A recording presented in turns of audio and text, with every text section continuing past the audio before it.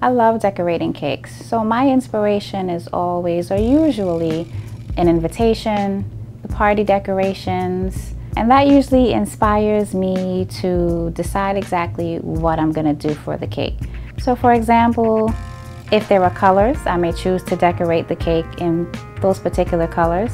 If it's a theme, I'll use that as my inspiration to either create maybe what's on the invitation or some little ornament that goes with the party decorations. So if it's a ladybug theme, I'll make a ladybug. If it's gonna be a princess theme, then I'll make a princess doll, or I'll make a princess castle to maybe replicate the castle that may be on our invitation.